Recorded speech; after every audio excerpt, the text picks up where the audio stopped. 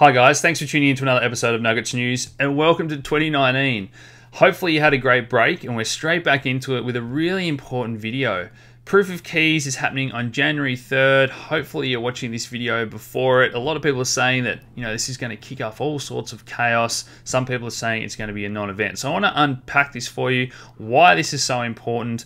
Not your keys, not your Bitcoin. Trace Mayer coined this term a number of years ago, and it really is this idea of being in control of your funds, taking custody of your cryptocurrency. Don't leave it on an exchange where we hear about these hacks and people's accounts being frozen and all sorts of things. So it is 10 years since that Bitcoin Genesis block. That blockchain continues strongly to this day. So I hope a lot of people do take this seriously because it is something that's close to my heart, which I'll talk about in just a second. Now, for a lot of people, the first step is Googling how to buy cryptocurrency. Our video has been watched 50-odd thousand times, but the second step of how do I store it safely, less than 10% of the views. And those statistics are in line with what we see when we talk to exchanges, and it's really scary the amount of cryptocurrency that people leave on these websites, on these exchanges. Very few people take the time to learn how to store it properly or set up a wallet. Now, we know that didn't always end well for people, particularly back in the day. Mt. Gox at the time, 70% of all Bitcoin transactions worldwide, and it puts a target on their back. And we still see exchanges get hacked, to this day and in meaningful ways. So, look, this hurt me personally. I wasn't on Mt. Gox, but there was a number of smaller exchanges that got hacked as well. You don't want to know how many Bitcoins I lost back in the day, and then when Bitcoin goes up, 1,000-fold in the next couple of years, it certainly stings a little bit. Now, I'm a believer in karma and everything happens for a reason. I wouldn't have discovered Ethereum or created this channel if that hadn't have happened to me all those years ago. But I want to drive the point home that everyone thinks, oh, this won't really happen to me. And then it does happen, and it really does hurt, particularly if Bitcoin continues to go where we think it's going in the future. Now, back then, when I was setting up a Bitcoin wallet, it was pretty hard work. There wasn't a lot of info about public and private keys and addresses. Downloading the blockchain on Australian internet was taking forever, and it was pretty chunky looking interface. Now, that's all improved a fair bit these days, so there's not a lot of excuses not to go to the official website, download the recommended wallets. I've done tutorials on this sort of stuff. Our MyEther wallet tutorial is our most watched video, and it's very easy to create a new wallet with any of the ways you want to do it. I'm going to talk about those in a second as well. Now, for other coins, this is where it gets a bit hard because people say to me, oh, what's the best wallet to store my EOS or Cardano, and can I stake from there, and so on. Now, a lot of these companies have little individual side projects that are working on their wallets, and there's not always the one official recommended wallet. So go to their website, look in their recommended resources and recommended wallets. And the other issue is that these are so new that they're not always even out there. So you might have a coin that doesn't actually have a wallet yet, or even some of these new ones like Cardano are still tinkering on their wallet. And I talk to these exchanges and they're saying, look, we're not even 100% confident to stake our EOS, for example, until we know these things have been out for a few months and they're 100% bug free.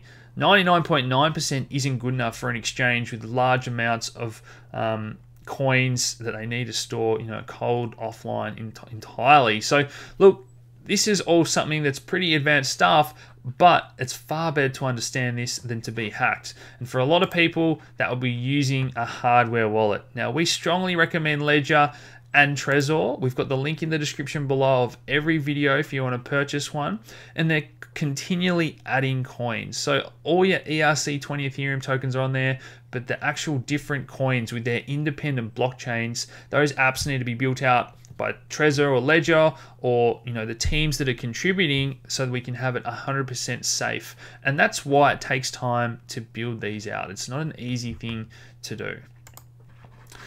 Now, the reason that this is so important is because it's at the heart of what cryptocurrency is. Cryptocurrency came out of the GFC, the debt-based monetary system, fractional reserve lending, and a lot of people, this is what leads them down the rabbit hole. We've done our video on the top 10 economic and financial documentaries that I recommend you watch to get your head around how money is no longer backed by gold and all these different concepts. But these days, once you deposit money into a bank, it is no longer yours. You become a creditor legally to that bank. And we see things like, bail-ins, haircuts, accounts being frozen, daily limits, all these different things, and it really isn't your money anymore. And Bitcoin has this concept of becoming your own bank, and we're gradually getting there as a store of value, medium of exchange, and all those things. The system continues to improve over time. But as you see here, most banks have a fractional reserve of around 10%. So if just 10% of people were to go in and try to withdraw their funds or spend their funds, these banks would be insolvent. Now that is pretty scary stuff, and that is the reality of our current financial system. And a lot of people say, well, that's never going to happen. Bank runs a thing of the past, but the fact is they're still happening. This was only a few years ago in Cyprus where they were going to have bail-ins or haircuts on their account. So people say, well, I'll withdraw my money so that it's no longer in the bank and I won't get that haircut. And then they go to the ATM and they find out that they're closed for the day, or that there's a limit, or that they have a capital control, as we see in China, where they can't send more than a set amount in or out of the country every day. So banking really has become suppressionary in nature rather than a service to the people. And that's why I'm so passionate about Bitcoin and everything that people are trying to do in the cryptocurrency space. Not only that, Bitcoin is bringing in radical transparency and accountability because of its immutable ledger. So unlike these stories we see, has the government spent $21 trillion it's not telling us about? Well, taxpayers are handing over money, but we don't really know what it's being spent on. So pretty scary stuff. These are huge astronomical numbers compared to Bitcoin, where we know the circulating supply. We know the inflation rate, and the block reward is going to halve every 4 years. And we know that there can never be more than 21 million exist. And that's not even discounting all the coins that have probably been lost forever. We can go into even more transparency and look at the detail on each address, the amount in there, and we know that the system isn't being cheated. And that's different to some of the headlines we've seen recently. So a headline like Bitcoin private and a lot of other privacy coins, now they all have different mechanisms, but some of them obfuscate, addresses, amounts, all different aspects of the blockchain. And this can lead to something like this, where it took some serious research for people to come out and find that there's actually 2 million coins were injected by developers. So there's 2 million extra than what people thought. Now, I'm not sure if these developers were going to dump all on market and sell it and basically try and get free money, but who's going to hold a coin where they don't know how many extra coins have been made by developers? And this is going to be something that's really important for those privacy coins to be able to prove that they're not just gradually printing more, or the developers haven't given themselves an extra pre-mine and so on. So make sure you read this story about Bitcoin private if you haven't already. The next thing to talk about is this concept of public key, private key pairs. And that's how you generate an address, or a Bitcoin wallet will do this for you. And a lot of people have never even heard or seen of this because their funds are all on an exchange where the exchange controls your wallet, your private key. So this is your Bitcoin public address. I'm going to talk about this a little bit more because there's a couple of steps here.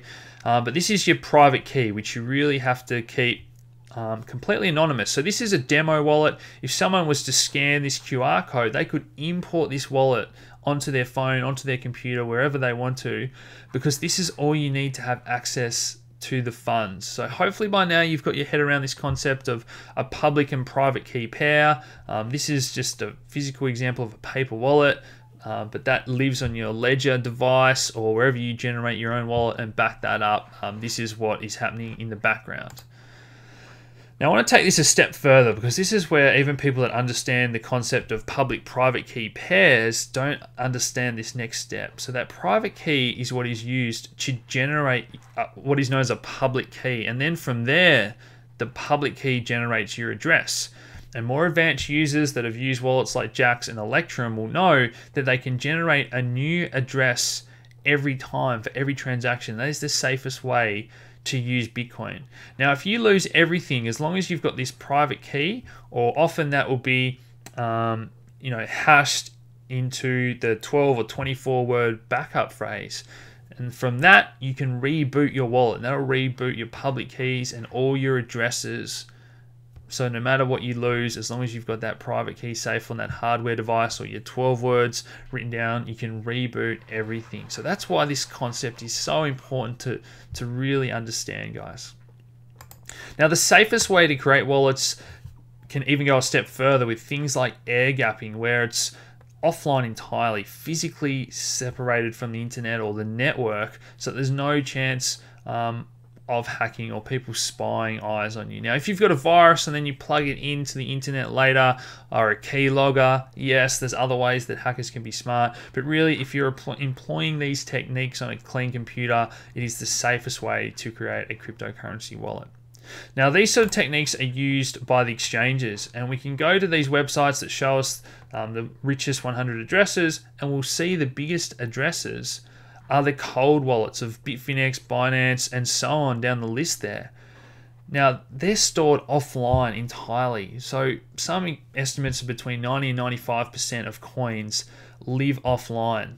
So yes, that's very good for security, but it also means that if everyone tries to pull their coins out at once, there's going to be a little bit of a wait. So they're going to have to do this step by step, nice and safe. Who knows if these are kept at separate locations in bank vaults or whatever it is. They only keep enough on hand on their hot wallets for daily transactions and average volumes and so on. So look, this is a sort of thing where it might lead to a bit of panic, but I'm not sure that a lot of people even care about that. And that sucks to say.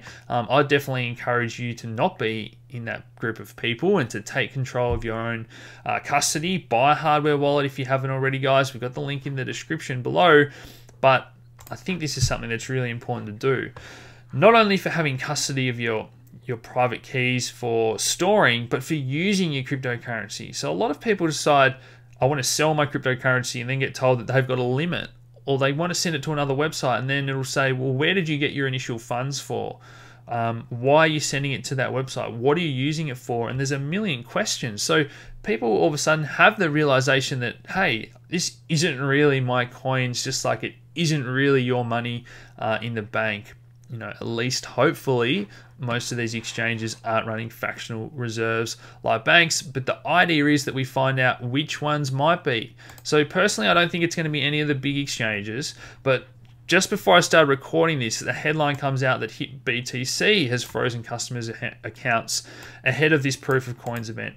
So look, I don't know if this story has just been a little bit attention grabbing. I don't know if BTC are running fractional reserves, but this is where a bit of panic and FUD can set in, and expect the mainstream media to push out these articles and really try and scare people. So be aware that this may happen. Be aware of the headlines. Hopefully, if you've been watching our videos, you have custody of your Bitcoin and cryptocurrency already, and you have a hardware wallet.